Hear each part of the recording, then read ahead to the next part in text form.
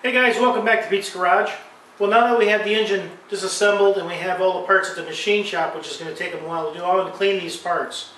And the question I get quite often is, how do I clean parts? And I use different chemicals to clean different parts of the engine, the internal parts versus the external parts, and paint removal. So let's go through some cleaning some parts. I'll show you how I clean parts inside and out, how you can make sure the parts are clean, thoroughly clean. And we'll go over the chemicals and some of the processes to get them nice and clean. So let's take a look at our chemicals. Now before we get started, you want to make sure you're taking the proper safety precautions.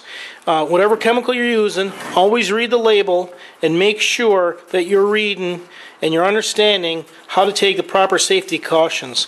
If there is nothing on the container, make sure you're always wearing gloves, because most chemicals, especially solvents, will absorb right into your skin and take the oil off your skin. Wear safety glasses for your eyes. And if you're in an enclosed area, vapor, just put on a respirator just to make sure. Now the first thing I'm going to do, I'm going to take these valve covers, and I want to clean the paint off of those. And there's a chemical I buy from Miles Chemical.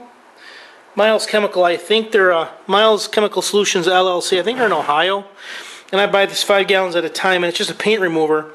And I just pour it in a bucket. I got a 5-gallon bucket here. I just pour it in there. I set the valve cover in there and leave it in. And then overnight, and then when you take it out, just shake it over a little bit, you can see how it nicely dissolves the paint. So the paint is completely dissolved. I don't have to worry about using a aircraft paint remover, which is very toxic and pretty hazardous. So all I have to do is just take these and flip them over. Put them in here upside down. Now I can do the other side. That'll be nice and clean. All I have to do is rinse it off with the water and it'll come right off. But to strip paint and powder coat, so if you have powder coat, they sell chemicals for both. Paint and powder coat stripping, and you can see this comes right off. Stuff works awesome.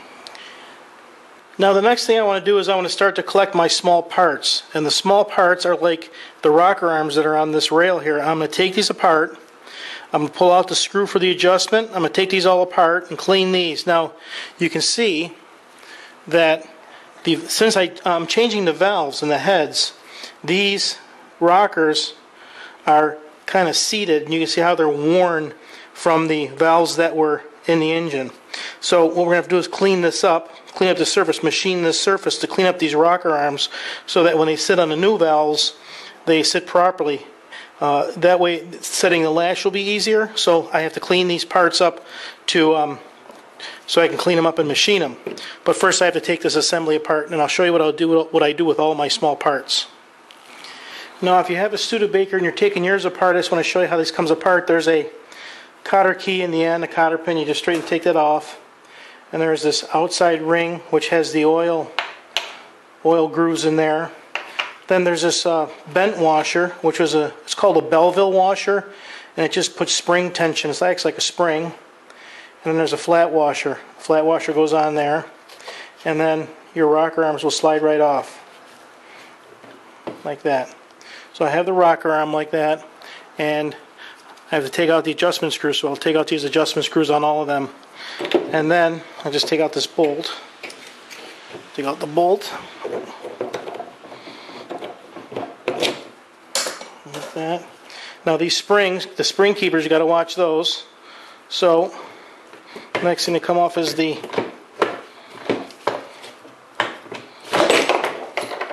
hub, like that. That's for the bolt down, and there's the bolt for the valve cover.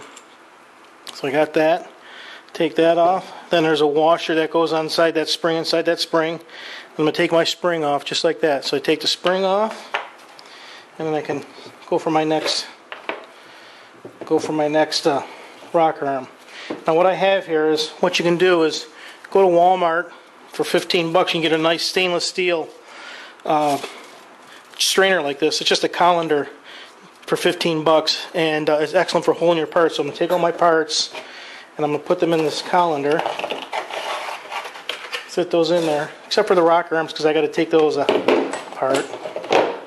Got my screw here, so I've got that on the end. Taking that apart, put that in there to clean that up.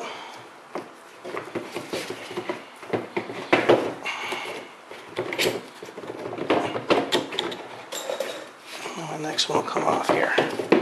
You can see there's a little detent in there. That's how you see a little detent. That little thing there is where the screw goes through, the bolt, and that's what holds these all together. So, another one of my bolts. Take this off. Take that part off, like that. One of those come off. And then another rocker arm comes off. Spring comes off. And then the next rocker will slide off. Now, there's one on the other end here, so I'm going to take the other end apart. I'll take this all apart, and we'll come back when I take the rockers apart. And just for you guys who are taking notes as you rebuild yours, you see the cotter pin in the bottom there. It's going to bend my cotter pin straight. I wish this one came out as easy as the other side. But it's a standard cotter pin, so if you break it, don't worry about it.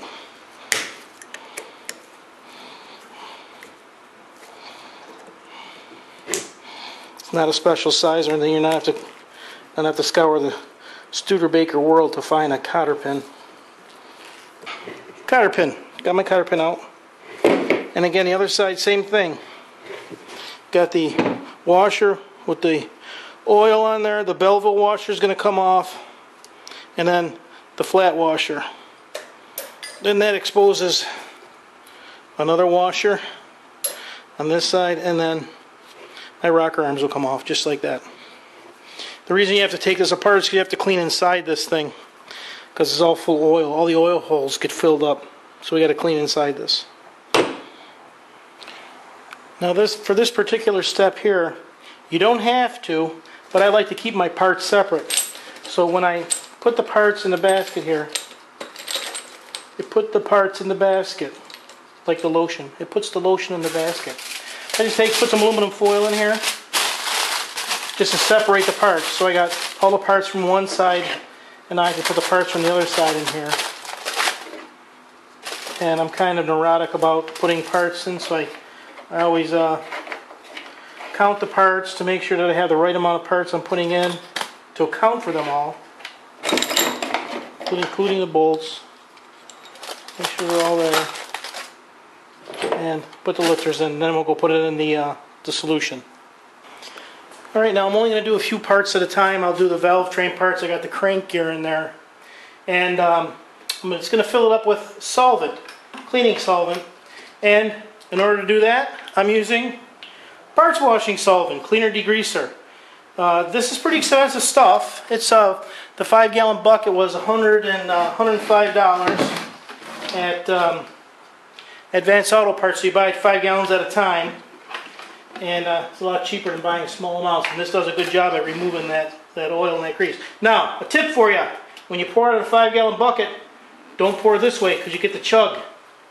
You turn it around, and you put the spout on the top. It will pour smooth. So, just going to fill this up. Now, you want to make sure that the solvent you're using will not dissolve the plastic container, because you will have a huge mess. I've already used this plastic container before, so I know that this parts cleaner will not dissolve the plastic. So, I'll fill this up, and I'll let this sit overnight, and then we'll come back and we'll see how clean the parts are. Alright, let's see how our parts turned out. Again, you want to get yourself some gloves, just some nitrile gloves, a box of gloves from anywhere. And, alright, first shaft, it's pretty clean. Now what I have here is just a Scotch-Brite pad, a red Scotch-Brite. And I'm just going to use that to polish off some of the more baked on parts that are baked on here. You can see in the groove here. It's going to sort of go like this. Clean that up. And it'll come out pretty clean. So the question is, how clean? How clean do you want to get your parts? And that's really up to you. I get them as clean as possible without destroying the integrity of the part. Meaning, I wouldn't clean this up with sandpaper or anything that will destroy the base material. I just want to get it clean enough so when I go to reassemble it, it will assemble easily, and I want to have it clean enough so that I can identify any severely worn parts or anything that might need to be cleaned up using a machining process. But this is looking really good. Now, let's set this aside. For grooves like this, I'll just use a toothbrush first. When you clean parts, you want to use the least aggressive method possible. You do that first. Then if you can't get it clean for something like this, and it takes a little patience, just take a little patience. If you can't get it, I'll switch to maybe a brass brush. Something that's going to be softer than the base material. So I'm going to switch to that. So that's how I'll clean a part like this. And I'm just going to take this. Now the important part is the inside of this also has to be clean. And as I go like this and drain the part cleaning fluid through it, I can see that. You can see how it's coming out very dirty. So I have to make sure the inside of this is clean. So I'll flush this out, and not only will I flush it out, I will make sure that the inside is clean. I will blow it out with some compressed air. So that's how I clean these kind of parts. Now if you're, I just wanted to add this, if you're redoing your Studebaker engine, which is very similar to the old Ford type engines, these rocker shafts have plugs in the end, and I want to thank Brad Bez on the Studebaker driver forum. He provided a short list of things that should be done, and I'm going to do all those. So thanks a lot, Brad. Thanks for showing or putting that list. It was really helpful. These plugs on each end are easy to get out. I want to clean inside, make sure that all these holes are clean, and it's just a plug in the end on each end. If you have to put them back in and you didn't measure, they're 475 thousandths deep into the cup. That's how deep you press the new ones in. And the easy way to get these plugs out is you just drill a hole in the middle with a big easy out, and you just turn it and it comes right out. So now that I have both of these plugs out, I can clean inside and outside of this rocker shaft.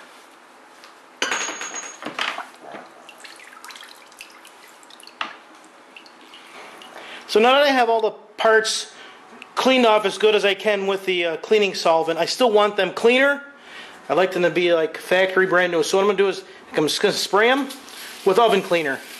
I have them in a separate bowl here, and I'm going to spray them with some oven cleaner. Of course, a part had to fall, right?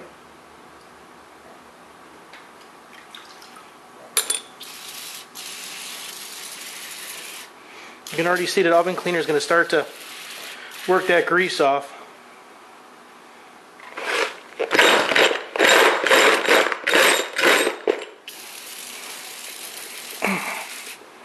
And the oven cleaner is going to break down that really caked on oil. So I'm going to spray the oven cleaner on there and let it sit a while. For parts like this timing chain cover, I'll put it in the sink in the shop, or you can just put it anywhere and spray some oven cleaner on it. And what the oven cleaner is going to do is going to loosen up all of that caked on grime and dirt and grease from the engine, and then all you have to do is rinse it off, and you can see it pretty clean. It just loosens it up. And I like to do this with these parts because I really don't want to put it in my parts washer and have all of this big dirt making my cleaning fluid more dirty than it needs to be. So this is just like a pre-wash step, and it works pretty good. You see how clean it already is. One more spray right here, and this will be nice and clean. And when I put it in my parts washer, it'll be very easy to clean off. You can see after the after the oven cleaner, parts come out pretty clean.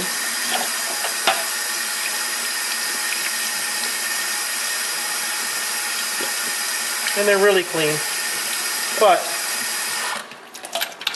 just to make sure, I'm rinsing this off in hot water, by the way. Hot water makes it real easy to come off, and they really degrease at this point. But I want to make sure that I get every last little bit of oil that's been in there for the last 54 years. So there are little holes here, lubrication holes, which are important to be clean. And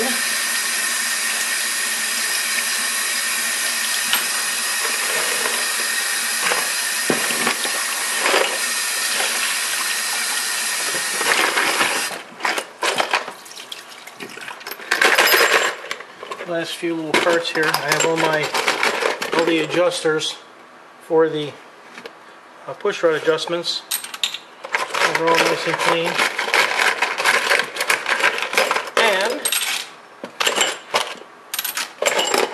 bolts, the washers. I got the springs. So I have all my parts. The lock washers, right down to the last two cotter keys that were used to hold it all together. Okay, last couple parts, and they're all pretty clean. But just to make sure I get every last bit of what I want to make these parts super clean, I'm going to put these in an oven, and I'm going to bake them at 375 degrees. And I'm going to leave it in there for a few hours just to bake off all that last amount of oil. Now, luckily I have an oven in my shop where I can put these in, where I can bake parts, the same oven I use for powder coating. So I have an oven I can bake my parts in. But you can put them in your oven, in your kitchen, and just ask your wife for permission if you can put car parts in the oven for a few hours. And if you have to ask your wife for permission to put car parts in the oven, you married the wrong person. That's all I got to say. So I'm just going to put these in the oven, and when they come out, that should be a little cleaner. I'll do one last rinse, and these parts will be absolutely clean. Now I take a look at our valve covers and see how these are cleaning up.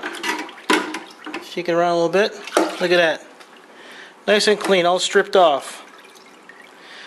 I'm in favor of chemical stripping instead of mechanical stripping, because mechanically it takes a lot of time. So if there's a solvent where I can just stick something in there and completely strip it, I'm going to buy it, because it saves a ton of time and you don't have to sit there with your hands scraping it.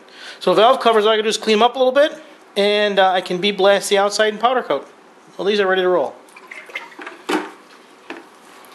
Okay, so this is how the valve covers came out, and these were just chemically dipped, and I rinsed them with water, and that's how nice they come out. Now all I have to do is bead blast these so I can powder coat those. Now the next part, the parts that were in the oven. Now these parts here were in the oven for about, just a couple hours is enough, at 375 degrees. And the reason you put them in the oven and bake it is to get the oil on there to be nice and crispy. It dries it out, and it makes it real flaky. It turns into, see how easy that comes off? So if you don't have a blast cabinet, you can take it off mechanically. You can use a wire wheel the best you can and clean off these parts. If you don't have a wire wheel, or if you don't have a bead blast cabinet, you can use a vibratory cleaner like this. I got this one from Eastwood, and this works great. I use this for all the time. You can either use that to clean out parts, or you can I put parts in there and polished hardware. This thing is really awesome. I mean, if you want, you should get one of these things if you work on cars, because you can throw the media in there and throw your hardware in there and either clean it and polish it. Those things work fantastic, and they're not that expensive. All right, there's Shelby. Look at it. There's security. Look at that. Out like a light. Even though I'm making all this noise. Oh, you can hear her snoring. Snore. Oh yeah, she's snoring. Okay, so we've got the vibratory cleaner. You can do that. Now I bead blasted my parts, my blast cabinet, and you can see how nice these came out. If you look at the parts from this is how they came out of the oven, and this is how they look after blasted. after your parts cool down, when you take them out of the oven, you can just lay them out and take a look at them. And after your wife cools down from stinking the entire house up with burning oil, you take them out to your shop and clean them up. And you clean them up and they can come out looking brand new. That's a brand new part. So here's all the parts I have that I cleaned up. So I got one side just baked, this side baked and cleaned up. And you can see how nice and brand new all the parts come out. And finally, the cam cover. Now, you remember how dirty this thing was, and all I did was spray it with oven cleaner, rinse it once, sprayed it with oven cleaner again, rinse it again with a little, and I got a little wire brush, just clean out some of the corners. There's a little black paint there I'll have to clean off. But this is something I can throw in my blaster, clean it up again, and have it ready to install and before I paint the engine. So those are the cleaning methods I use. Chemical stripping, rinsing with water, sitting in a part cleaning solution, and then baking to get the oil carbonized. It actually turns into carbon so that it's easy to come off. And these parts were just, I did these by hand. I didn't do anything with these except for run these through the parts washer and then clean them. Since this is a polished, hardened part, steel part, I just cleaned it with a Scotch-Brite pad and bead blasting or wire wheeling after. And then oven cleaner with water. So those are the basic methods I use to clean parts. And that's pretty much what you can use for any part that you take off your engine. But the objective is to take your parts and get them as clean as possible, so when you assemble your engine, put it back together, you're starting with all fresh, clean parts. So there you have it, guys. That's how you clean all the parts for your engine, or the methods you use to clean all the parts to the engine. I know I didn't show cleaning all the parts, but I just wanted to show you the methods: the chemical dipping, the washing, baking, blasting, those kind of methods. So you take any one of those methods, you're going to be able to clean all the parts for your engine, including the engine compartment. You can spray oven cleaner in your engine compartment and watch all the stuff drip off, all the grease and stuff drip off. It's going to strip paint, so don't put it on any paint. But you can use those methods to clean any part of the car, anything you take apart. So that's what I wanted to show you, how to clean your parts. Now, the block, the head, and the crank are still at the machine shop. So I clean all these parts while they're being machined. That way, when I get the parts back and when I get the engine back, I can start putting it back together. I don't have to waste time. That's how I get it done quickly. So you can use any of these methods to clean all the parts for your engine, and you'll have great results. All these parts are like brand new. Thanks again to all you guys on the Studebaker Drivers Club website. I looked at the comments and I appreciate all the input. And I know the owner of the vehicle appreciates all the input. I'm trying to do as much as I can. Oh, and incidentally, this car and what I'm doing here was featured in the Buffalo News. If you go to buffalocars.com, there's a thing called Corbin's Corner, and there's a little thing there about Pete's Garage and working on these projects here and how I do this. Just an FYI for you. So thanks for all your comments and suggestions. I really appreciate it. And your text messages. It helps me out a lot. I'm really enjoying doing this engine for my friend, and it's working out really, really well. Next, we have to rebuild the oil pump. I'm looking off the screen here. I got the oil pump I got to rebuild. I got some other things I got to work on, so I'm working on the next videos, ideas of what I'm going to do. If you have any suggestions, anything you'd like to see, let me know. I'll try and include that. And I appreciate all your comments and text messages. Let me get back to cleaning all these parts. I'll get the parts from the machine shop and we can start putting this engine back together. Thanks for stopping by Pete's Garage.